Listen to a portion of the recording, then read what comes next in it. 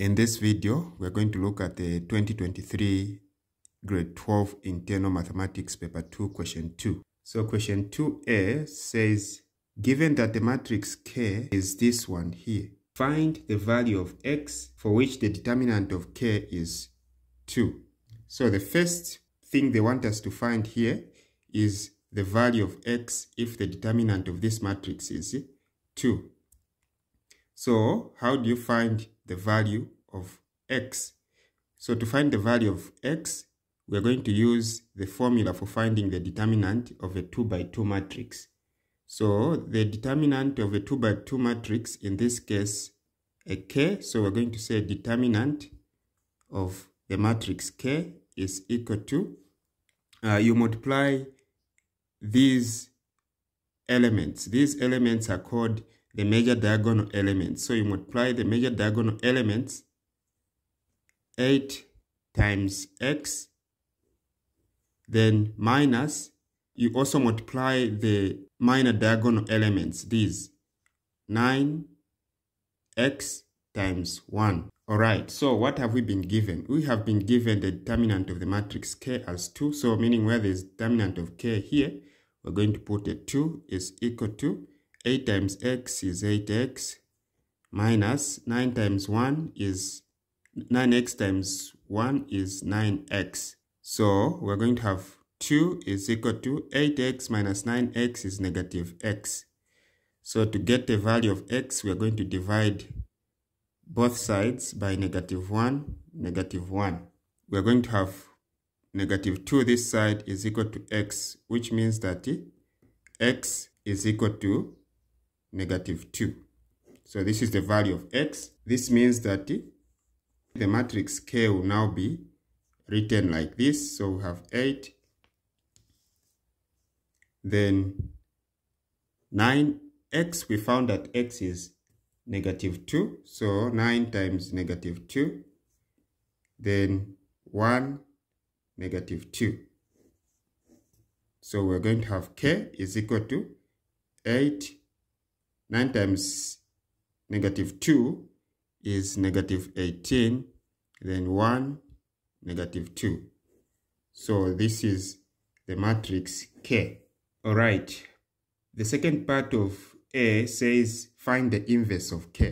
So the inverse is denoted by K to the power negative 1. Whenever you see this, it means they are talking about the inverse.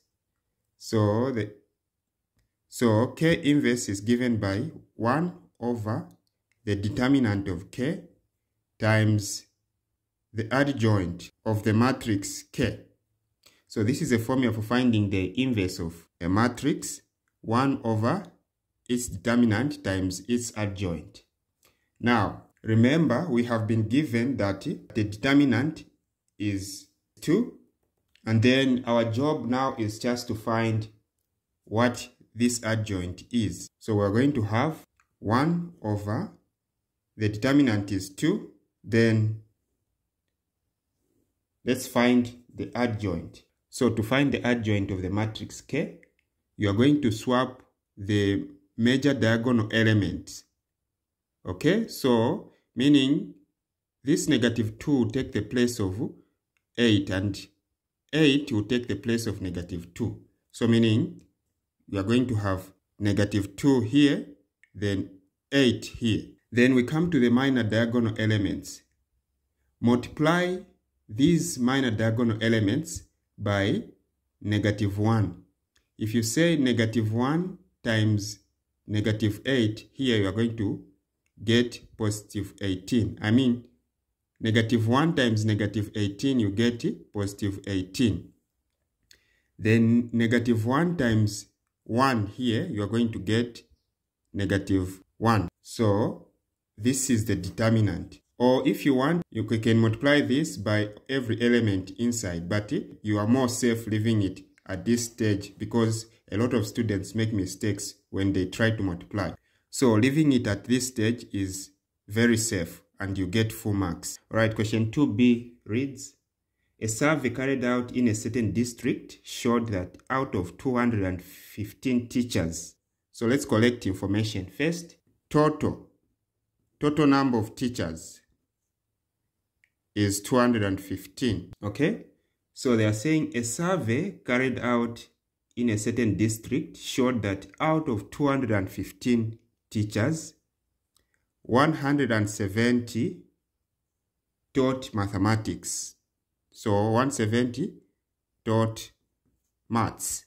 100 taught additional mathematics. So 100 taught ADMA. Additional mathematics, I'll just say ADMA. They taught ADMA. Then 41 taught computer science. So computer science, I'll just say CS. 65 taught mathematics and ADMA. So 65 taught maths and ADMA. Then 30 taught additional mathematics and computer science. So 30 taught ADMA and computer science, CS. 26 taught computer science and maths. And 21 taught all the subject. Part A, they are saying illustrate this information in a Venn diagram. Okay, so they want you to illustrate this information in the Venn diagram. All right, so this is the Venn diagram that we're going to use. Okay, so remember, we have maths, then ADMA, and computer science. Now, how are you going to illustrate this information in this Venn diagram? So the first thing that you are going to do is to feed the Venn diagram the number of teachers that taught all the subject. So in this case, 21. All right. So here, when you look at set maths and ADMA, this is the intersection of two sets.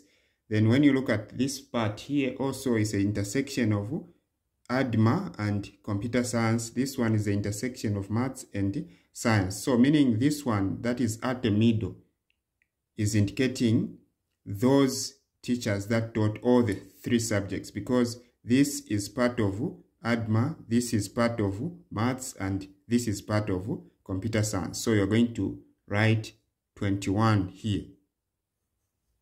All right, so 21 teachers taught all the subjects.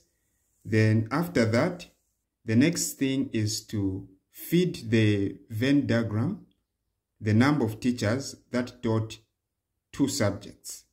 So in this case, so you can check this so that you don't make mistakes. So let's move to this. 26 teachers taught computer science and maths. So 26 teachers taught computer science and maths. So you cannot just come and put 26 here. Since you already have 21 on the intersection of maths and science, so what you are going to do is you are going to say 26 minus 21 so that you find the number of teachers here. So 6 minus 1 is 5. 2 minus 2 is 0. So here you have 5 teachers. So that when you add this 5 plus that, you get back 26. Then next, so let's check this as well. Next, 30 teachers taught ADMA and CS, computer science. So 30 taught ADMA and computer science. 30 taught ADMA and computer science. So you cannot come and put 30 here as well, because in this intersection of ADMA and computer science, you already have 21. So what you're going to do is you're going to say 30 minus 21. So here we're going to borrow 1. So 10 minus 1 is 9. Here you remain with it 2. 2 minus 2 is a 0. So here we have 9. So that when you say 9 plus 21, you get back 30. Then they are saying 65 teachers taught maths and ADMA. 65 taught maths and ADMA. So the intersection of maths and ADMA is here. But remember, you already have a 21, so you cannot just come and put 65 there. So what you're going to do is you're going to say 65 minus 21. 5 minus 1 is 4. 6 minus 2 is 4. So here you have 44 teachers. So that when you say 6 plus this, you get 65. Alright, so you check this and we are done with the intersections. Now we come to this. They are saying 41 teachers taught computer science. 41 teachers taught CS. So the set for computer science is this one here. Now, how are you going to know the number of teachers that taught computer science only? So to do that, you are going to add 9 plus 21 plus 5, then subtract from 41. So what you are going to have is 41 minus, when you add 9 plus 21 plus 5, you get 35, which is equal to 41 minus 35 is 6. So meaning 6 teachers taught computer science only. Then here we have 100 teachers taught ADMA. So set ADMA is here. So but remember we have this. So for us to find the number of teachers that taught ADMA only, we are going to add this plus that and then subtract from 100. So we are going to say 100 minus 9 plus 21 plus 44 is 74 is equal to 26. So meaning the number of teachers that taught ADMA only is 26. Then the last one says 170 teachers taught maths. So set maths is this one here. So they are saying 170 teachers. So what we're going to do is we're going to add this plus that, then subtract from 100 so that we find the number of teachers that only taught maths. So we'll have 170 minus 44 plus 21 plus 5 is 70. So this gives 100.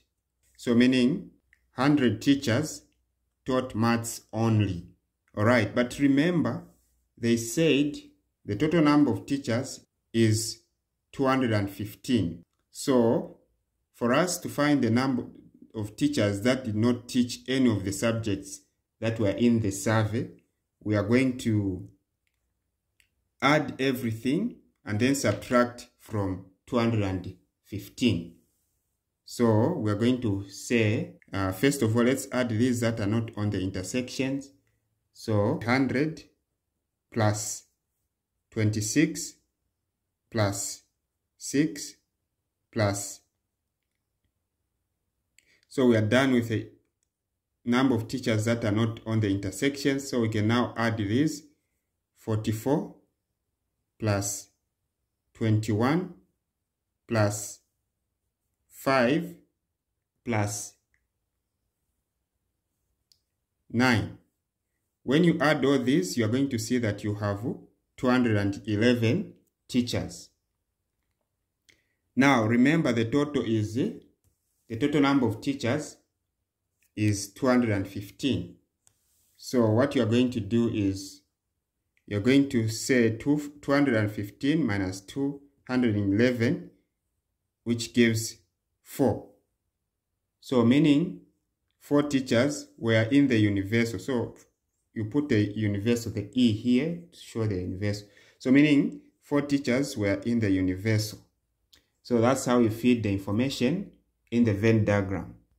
The second part of this question says, how many teachers taught, so at A, taught none of the subjects carried out in the survey.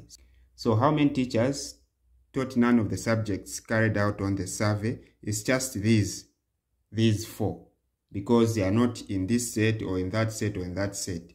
So it's just 4 teachers. Then B, they are saying how many teachers taught additional mathematics and computer studies but not mathematics. Those that taught additional mathematics and computer science but not mathematics. So meaning this set, mathematics, is excluded. It's a complement.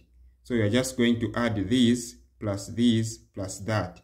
So we're adding 26 plus 9 plus 6.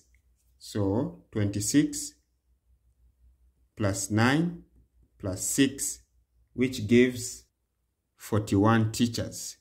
Then part C, they are saying how many teachers taught 2 subjects only. So they want you to find the number of teachers that were on the intersection of 2 sets. So when you look at set maths and ADMA, the intersection of these 2 sets is 44. Again, when you look at the set ADMA and computer science, the intersection is this one. When you look at maths and computer science, the intersection is this. So when they say 2 subjects only, it means you're going to add all those that are on the intersection of 2 sets. So we're going to add 44 plus 9 plus 5. So 44 plus 9 plus 5, which gives 58 teachers. If you're with me up to this point, it means you're enjoying what I'm doing. Please subscribe, hit the like button, comment, and share.